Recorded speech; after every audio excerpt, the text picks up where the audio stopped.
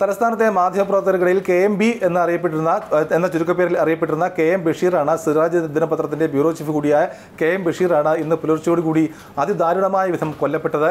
എല്ലാവർക്കും അറിയാവുന്നതുപോലെ ശ്രീറാം വെങ്കിട്ടരാമൻ എന്ന IAS ഉദ്യോഗസ്ഥൻ അതിവേഗതയിൽ ഓടിച്ചിരുന്ന വാഹനം ഇടിച്ചാണ് KM ബഷീർ കൊല്ലപ്പെടുന്നത്. ഈ വാഹനത്തിന്റെ അമിത വേഗത കണ്ട് ബഷീർ അദ്ദേഹം ഓടിച്ചിരുന്ന ബൈക്ക് റോഡരികിൽ നിർത്തുകയായിരുന്നു. പക്ഷേ അങ്ങനെ നിർത്തിയിട്ടിരുന്ന ബൈക്കിനെയാണ് ശ്രീറാം വെങ്കിട്ടരാമൻ അതിവേഗത്തിൽ ഓടിച്ചിരുന്ന ആ വാഹനം കാർ ഇടിച്ച് തെറിപ്പിച്ചത്. ബഷീർ ധരിച്ചിരുന്ന ചെരുപ്പ് പോലും ആ പബ്ലിക് ഓഫീസിന്റെ കോമ്പൗണ്ടിൽ വളരെ ദൂരത്താണ് ചെന്ന് കിടന്നത്.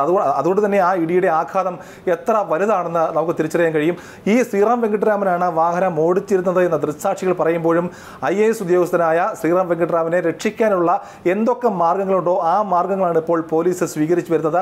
ആദ്യം പറഞ്ഞിരുന്നത് ആ സ്ത്രീയാണ് വാഹനം ഓടിച്ചിരുന്നത് എന്ന് ശ്രീറാം വെങ്കിട്ടരാമന്റെ മൊഴിയുണ്ട്. അതുകൊണ്ട് തന്നെ ഒരു മന്ത്രിയുടെ ഓഫീസിൽ നിന്ന് തന്നെ ശ്രീറാം വെങ്കിട്ടരാമനെ രക്ഷിക്കാനുള്ള ചില ശ്രമങ്ങൾ നടത്തിയിരുന്നു എന്നാണ് നമുക്ക് ലഭിക്കുന്ന വിവരം. പക്ഷേ അത് സ്ത്രീയാണ് വാഹനം ഓടിച്ചിരുന്നത് എന്ന വിവരം അനുസരിച്ചാണ് അങ്ങനെയുള്ളൊരു വിവരം മന്ത്രിയുടെ ഓഫീസിൽ ലഭിച്ചതനുസരിച്ചാണ് മന്ത്രിയുടെ ഓഫീസ് ഇടപെട്ടത് എന്നാണ് പിന്നീട് നമുക്ക് അറിയാൻ കഴിയുന്നത്. പിന്നീട് മന്ത്രിയുടെ ഓഫീസിൽ നിന്നും അത്തരത്തിലുള്ള ശ്രമം ഉണ്ടായില്ല. കാരണം ശ്രീറാം വെങ്കിട്ടരാമനാണ് വണ്ടി ഓടിച്ചിരുന്നതെന്നും മരിച്ചത് ഒരു മുതിർന്ന മാധ്യമപ്രവർത്തകനാണെന്നും ഒക്കെ തന്നെ അറിയാൻ ഇടവന്നതിന് ശേഷം ഈ മന്ത്രിയുടെ ഓഫീസിൽ നിന്നും മറ്റ് ഇടപെടലുകൾ ഉണ്ടായില്ല എന്നാണ് നമുക്ക് അറിയാൻ കഴിയുന്നത്. ഏതായാലും മുതിർന്ന പോലീസ് ഉദ്യോഗസ്ഥർ അടക്കമുള്ളവരുടെ ഭാഗത്തു നിന്നും ശ്രീറാം വെങ്കിട്ടരാമനെ രക്ഷിക്കാനുള്ള ശ്രമമാണ് ഇതുവരെയും നടന്നു വരുന്നത്. കഴിഞ്ഞ ദിവസം വാഹനാപകടം ഉണ്ടായപ്പോൾ തന്നെ ശ്രീറാം വെങ്കിട്ടരാമനെ ജനറൽ ഹോസ്പിറ്റലിൽ കൊണ്ടുപോയതാണ്. പക്ഷേ മദ്യത്തിന്റെ മണം എന്ന് മാത്രം ആ ആശുപത്രിയിൽ രേഖപ്പെടുത്തി അദ്ദേഹത്തെ മെഡിക്കൽ കോളേജിലേക്കാണ് തുടർന്ന് റെഫർ ചെയ്തതെങ്കിലും അദ്ദേഹത്തിന്റെ കൈകൾക്ക് പരിക്കുണ്ടെന്ന് പറഞ്ഞ് ശ്രീറാം വെങ്കിട്ടരാമൻ തന്നെ സ്വകാര്യ ആശുപത്രിയിൽ പ്രവേശിപ്പിക്കണം എന്ന് പറയുകയും തുടർന്ന് അദ്ദേഹത്തെ തലസ്ഥാനത്തെ ഒരു പ്രമുഖ സ്വകാര്യ ആശുപത്രിയിലാണ് ഇപ്പോൾ പ്രവേശിപ്പിക്കുന്നത്.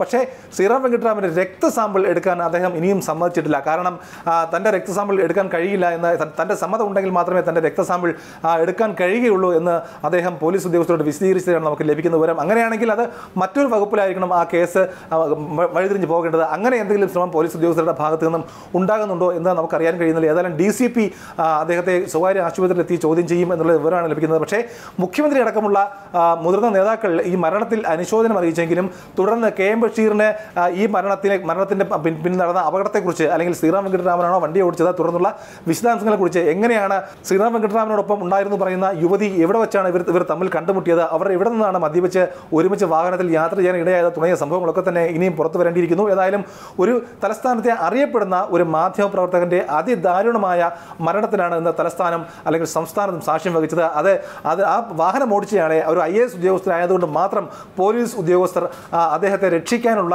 ശ്രമം തുടരുന്നത് തീർച്ചയായിട്ടും സർക്കാരിന് നാണക്കേടാണ്. കാരണം പോലീസിന്റെ ഭാഗത്തു നിന്നും തുടർച്ചയായ വീഴ്ചകളാണ് ഉണ്ടാകുന്നത്. അത് ആഭ്യന്തര വകുപ്പ് കൈകാര്യം ചെയ്യുന്ന മുഖ്യമന്ത്രിയുടെ ഭാഗത്തു നിന്നുള്ള വീഴ്ചയാണ്. തീർച്ചയായിട്ടും ഇതിന് പിന്നിലുള്ള യഥാർത്ഥ പ്രതി അല്ലെങ്കിൽ ശ്രീറാം വെങ്കിട്ടരാമൻ തന്നെയാണ് വാഹനം ഓടിച്ചതെന്ന് തെളിയിച്ച് അദ്ദേഹത്തിന് ഉചിതമായ ശിക്ഷ വാങ്ങിക്കൊടുക്കേണ്ടത് സർക്കാരാണ്. അതിന് സർക്കാർ മുതിർന്നില്ലെങ്കിൽ സർക്കാരിന് തീർച്ചയായിട്ടും പഴി കേൾക്കേണ്ടി വരും.